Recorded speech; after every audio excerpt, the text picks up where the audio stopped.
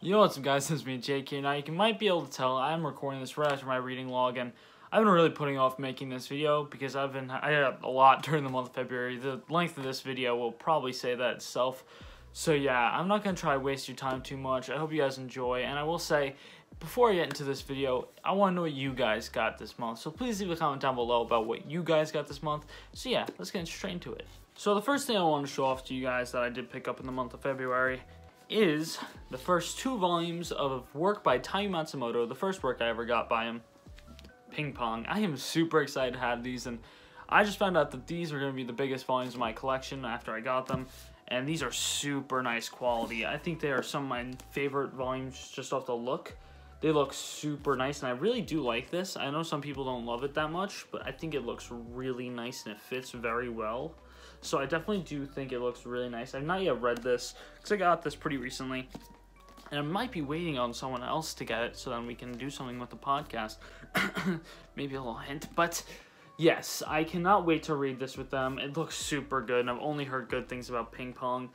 I don't know anything about this, to be honest, and I've never read a Taiyo Matsumoto work, so I'm coming into this series super blind. I'm going to be very open-minded about it, and I've also been recommended by my homie Taiyo for a while to read this as well, so cannot wait to read this. I'm probably going to read this soon, so I'm just going to have to wait for then. So yeah, it's probably going to be on my reading log for March, so stay tuned for that. I might make a review on it, even though I'm going to try and make less reviews, but yeah. On to the next series, because I don't want to waste too much time. The next series I did get is a series you probably don't see too often, and that's not in the single format. You probably see it more in the omnibus format, but I got volumes 11 through 14, Kurosagi Corpse Delivery Service, the singles. Now, it's kind of weird how it works. This is like a more papery feel, and this is more like a normal volume. But I got the singles. I found them in a local comic book store, so I decided to pick them up.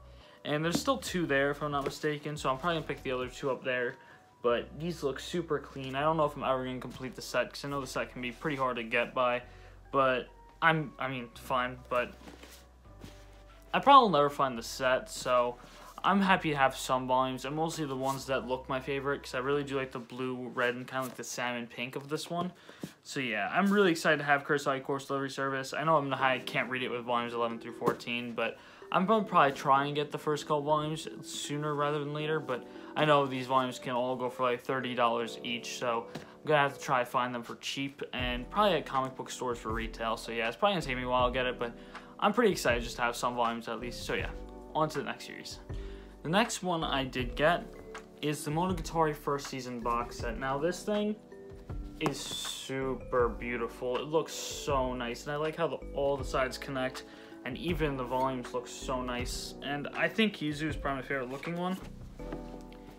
Hopefully you guys can see that pretty well, but I'm sorry if there's glare. But these are the nicest quality light novels I've ever seen. They even have French flaps. They have everything.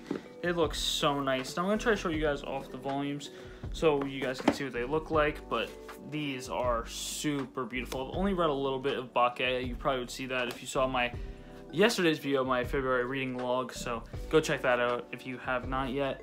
But Bakemonogatari so far has been really good. I really do enjoy it a lot. So I can't wait to see where it goes, and I'm probably going to be picking up the later on box sets as well. So, sorry about that. I'll probably be picking up the later on box sets as well, and I cannot wait to do that. But yeah, so I'm waiting to get more into it to actually do it though. I probably want to read Bakemonogatari Light Novel 1 before I do that. But, sorry, I'm going to try to show you guys this. But yeah, this is also something that came with it. It's a little poster of the whole box set. But yeah, I'm really hyped that I got this in secondhand before it came back in stock for a little bit.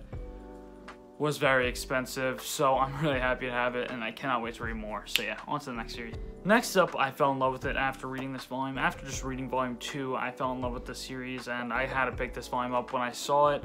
And yeah, I think it's one of my favorite shonens out right now, and that is Chainsaw Man. And I got volume 3 of Chainsaw Man this month.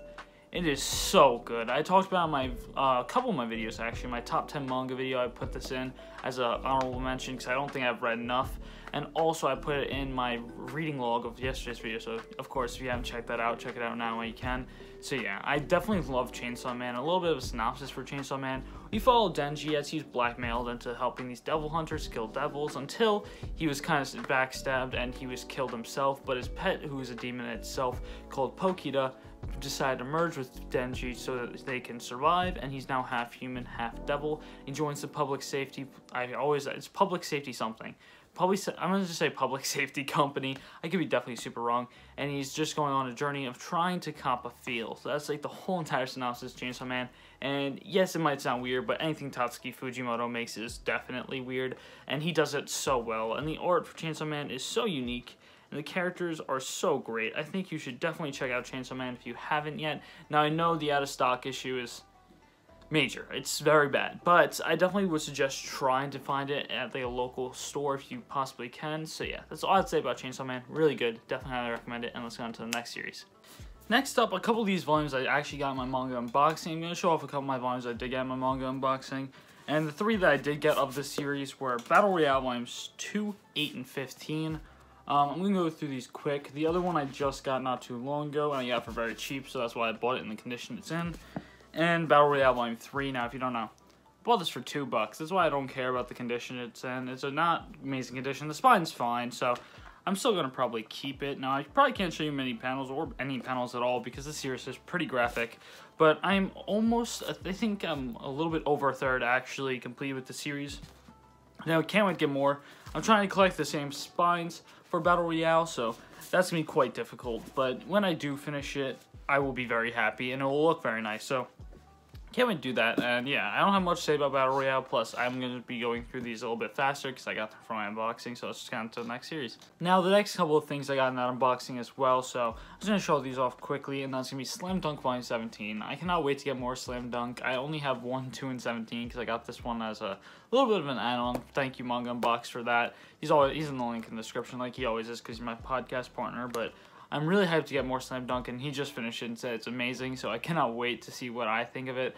And I just hear from everyone it's one of the best sports series out there. I'm trying to get a little bit more into sports manga, as my favorite one is Ace of the Diamonds, and I'm currently reading Nine Dragons Ball Parade, which has been getting me really back into sports manga, so definitely would highly recommend Nine Dragons Ball Parade, by the way. It's only 2 chapters out right now, just starting to show and jump, so definitely can't wait to see more of that, and I definitely want to pick up some more Slam Dunk, so yeah. Let's get on to the next one. The next thing I got this month also in that was All You Need Is Kill. Now, I heard mixed things about All You Need to Kill because one of my friends just told me he didn't like it, but a lot of people tell me they like this, and I can't wait to read it. I mean, the art's made by Obata, so you know the art's going to be just fantastic because the art's done by Obata. So I can't wait to see what it's like, and I heard the Edge of Tomorrow movie was actually they based off this, but pretty bad, so can't wait to see what the manga is like. Now, I know there's an original novel, which I might pick that up too, to see how I like them and compare them. I might actually make a video if I ever do that, comparing the manga and the light novel, but yeah, I'm definitely cannot wait to read this. I know it's not that long of a read, but yeah, I cannot wait to read this. Now, also next up, I'm just going to go straight through these. I got this also in the unboxing, Tomodachi Monsters. I read Volume 1. I'm liking it so far. I think it could be a pretty good 3-volume series. Probably keep it in my collection. I'm liking it so far, and it looks really nice. And yeah, basically a synopsis for this, since I've actually read some of this. Basically, we are following our main character of Naramiya as he finds a friend named Peak. Now, I messed up my last video. I noticed after like a little bit of editing, because I record my reading log, edited it a little bit, then came on to here that I said Peak or Pike. I was talking about AOT. I was confusing about this Peak and that Peak. I don't know how, but I was. But yeah, it's Peak. And basically, this is a friend, or a Tomodachi in Japanese. And basically, they're kind of like Pokemon, and they're given to kids. And basically, whatever damage is given to those friends is also dealt to the owners. And it's very dark, and we just see basically a bunch of kids killing each other, which is kind of sick, and by sick, I mean very dark, but cool on how the battles are and how they are kind of like orchestrated, and I really do like Tomodachi X Monster from where I'm at right now, so cannot wait to read the other 2 volumes, and yeah, let's get on to the next series, and the next 3 series aren't from the unboxing, so it's going to be new stuff. You might see one right there too, so yeah. Next up, I got Moyo and Roji, almost complete. I just need 4 and 5. And there's 18 volumes of Moyo and Roji if you've never heard of it. I'm going to split this into 2 kind of showings because I'm not going to be holding 18 volumes. But yeah, I'm really happy I got this. I just read volume 1 like the other day. I really enjoyed it. I'll be honest. I did enjoy it a bit. And I do like the look of the volumes, how like everything is like kind of glossy and then the characters are matte. I think that's really nice. But I love Moyo and Roji so far. I'm not going to say it's anything. I'm going to say love very lightly because I really like the character designs and the characters so far. But the story, if it doesn't change up a little bit, I can see it getting very repetitive. But I don't think that's going to be the case as they're hinting towards a major arc in the first volume. So I think that's going to be different. It's not going to just be episodic like it is for most of the first volume. So that's good to hear. But basically a little bit of synopsis for Moyo and Roji. Basically we follow our main characters of Moyo, and this is Roji. Which, when I first got this, I thought this would be Moyo and that would be Roji, but I guess it's the other way around. And Moyo is an executioner, and Roji is, I think, a second clerkman is his name, and executioner is the highest rank, and second clerkman is the lowest rank. Basically, they kind of go around helping people solve their issues with their ghosts, and after they solve one mystery for these people, they will never talk to them again. And basically, it's just Moyo messing stuff up because he's the youngest executioner ever. He's also one of the stronger ones. So I'm really excited to see where this story goes, mostly with how the ending of Volume 1 happened. Now, I'm waiting for a couple of my friends to actually start reading this with me because one of them needs to pick it up and one of them just needs Volume 12. So I need to wait for that. But yeah, I'm just going to show you off the other 8 volumes I think I have. 10, around there. I don't know. But I will say, these covers, straight heat. They're pretty heat, I will admit. And the character design, very unique. I do like the character design a lot. Now, this guy kind of reminds me of the bird dude from Haikyuu. I will highly admit that, but... and this guy reminds me of Jesus, but that's okay. But I think that this series probably has quite a bit of potential. It does give me Mob Psycho vibes, but without kind of the humor and more of a little bit of a serious Mob Psycho, which is something I really enjoy. So I can't wait to see where this goes. It's only 18 volumes. It's not too many. It's not like, you know, the One Pieces with like 90 something. Plus, I think the characters are pretty enjoyable. I really do like Roji a lot from what I've read so far, so I can't wait to see more of Roji. And yeah, I just can't wait to get to the end of this because I've been enjoying it. So yeah, on to the next series. The next series is an Naoki Urasawa work that you probably saw in my reading log yesterday if you watched that too, and that is Asadora. If you want my opinions on Asadora, I think it's pretty good. Like a solid 7.5 out of 8, and I think it's a pretty good volume. One thing I will say about the volume, though, I hope that the spines change colors. One of my friends told me they were, and the next one's going to be pink with a teal Asadora, like the lettering's going to be teal. I can't wait to see that, because I feel like that would be really nice, but yeah. Asadora, Naoki Urasawa's art's always good, so it's nothing to be afraid of for the art. The story, I kind of don't like the protagonist much, but the side character of Kazuga is really interesting to me. I really do like him as a character, even though he does do something messed up right away, but I do really like Kazuga as a character, which is kind of ironic because I really do like Kazuga from Flowers of Evil as well, and they share a name, but talking about that, amazing quality, French flaps, colored pages in the beginning, and I really do like how they do this because it's supposed to give you more retro feel. So the colored pages are like more paper and kind of like newspaper looking too, which is something I really enjoy. And I really like that. So I really like how they did this, and I really like how they made this volume. And a little bit of a synopsis for Asadora. We follow this girl named Asa as she's a sibling of 12, I believe. And she's kind of the forgotten sibling until one day where a typhoon's about to hit, and she gets kidnapped right before the typhoon, and her kidnapper gets trapped, and when they get out, they are trying to help the other people try to survive. So that's what I've gotten so far, but off the color pages in the first couple pages, there will be kaiju, and there will be a Godzilla, I'm expecting. So I'm kind of hyped to see how it transitions to that. But yeah, I really did like Asadora, 7.5 out of 8. But for Naoki Urasawa, that's a pretty good start because if you don't know, Naoki Urasawa works usually start a little bit slower, and they usually are just trying to build up. So I can't wait to see where this goes. And yeah, it was definitely a lot of build up in this volume, so I expect more from the later on volumes. So yeah, cannot wait for more Asadora. Finally, the last volume of this haul, Blue Period Volume 2. If you don't know, this is probably one of my favorite new gens. And I know this is actually considered a seinen, but this is probably one of my favorite new gen seinen / shonens. It can be either one of the genres, and I would say it's one of my favorites in the new generation. It is so fun.